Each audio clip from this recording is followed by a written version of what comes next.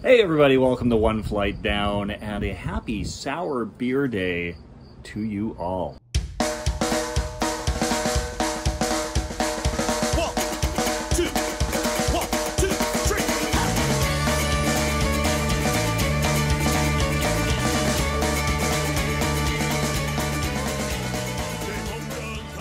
I guess it's actually Sour Beer Day Eve. Sour Beer Day falls on September 20th. I'm posting this on the 19th. And to be honest, I'm actually recording this a couple weeks in advance. So I've got plenty of time to do my Sour Beer Day shopping. Yeah, I just wanted, it's a beautiful day. I wanted to take advantage of this. We're hitting, well, when this is posted, September 19th, there's not gonna be a lot of time for outdoor comfortable, at least, outdoor beer shows when you live in Manitoba. Anyway, I know a lot of I've got a few viewers down in the US who have their own beer shows, and they're probably just thinking, I could do this outside all year, down in Atlanta and Florida and that kind of thing.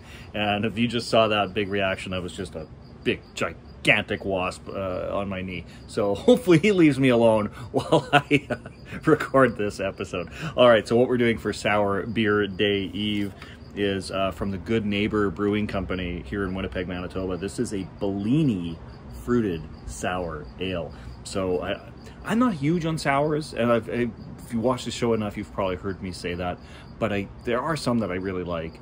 And I find a lot of fruited ones, like the fruited sours, I really enjoy. There's a few kind of older, more traditional styles of sour beers that just taste like, I don't know, vinegar to me or something.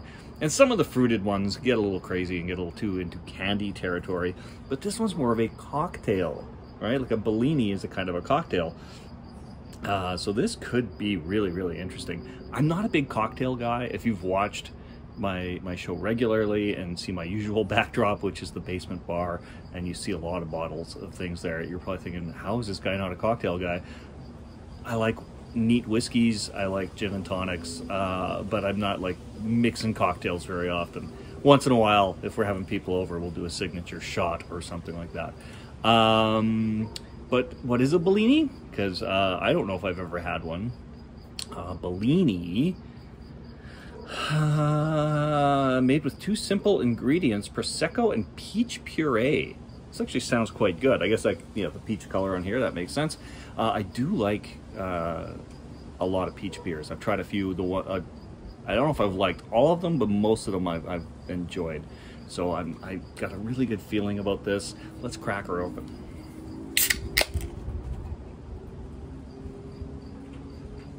Now, this might not be a traditional sour beer glass. This is more of a, I think this is, well, I can't even remember now, like a wheat beer glass. But it's also just a really nice plastic glass that we use outside all the time. So that's why, if you see me doing the outdoor shows, it's usually in this glass, because it's just a nice plastic glass you can take outside. Anyway, let's see what this is like on the nose. I'm not getting a lot of peach, actually, not immediately anyway. Yeah, I do get a bit of that sort of vinegary kind of note that you get with a lot of sour beers, so that's got me a little nervous, but yeah, not getting a lot of peach on the nose. The color is quite beautiful. And I don't know if you can see, but it's quite a thick looking beer. Like, it's like the cocktail's made with peach puree, right? And there is like a pureed kind of a look to this. It's quite thick. You know, a few floaties in there, but I think that's intentional and all fine and good. Yeah, all right, let's go in for a sip.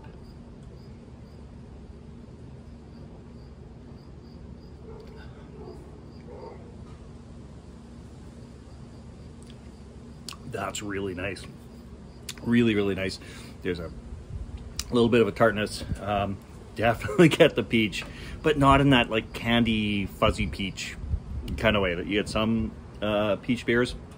This one's more of, no, it's like it. I haven't had a Bellini, but this feels like, you know, when it's described as, what is it, Prosecco and peach puree, it that's what this feels like. It just, like, it's a bubbly drink with a lot of like natural peach in there. It's really quite nice. Oh yeah, okay, so what does this come in at? This is 4.5% alcohol. A lot of Good Neighbor stuff actually is under 5%. They tend to make more sessionable beers, which is a really cool thing about them. I have featured them on the show before, and they do have a new site in the city that I want to check out. But yeah, I haven't featured them a lot, but I do like their stuff. It's really good summer beers they tend to do. This is a sour ale inspired by the Bellini cocktail, brewed with a blend of fresh peach and sweet red raspberries, which would give it that little more of a pinkish color than the peach color, right? That's all it really tells me. I'm going in for another sip.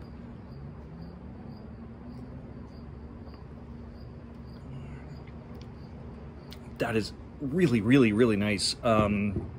Like I said, I've had a few peach beers. Oh, there's that wasp again. A few peach beers that I really enjoyed, but I would put this like right up there. This is really, it's refreshing. It's just enough tartness. This is the way to spend Sour Beer Day Eve. God, that wasp. All right. Oh, the joys of shooting outside with a beer that is probably attracting this wasp as well. That's just going to make me drink it faster. All right, my friends, take care of yourselves. I might do a short on actual Sour Beer Day as well. So check the channel for that. Keep your eyes open. I'm going to drink this beer, get rid of this wasp. Take care of yourselves, everyone. Cheers.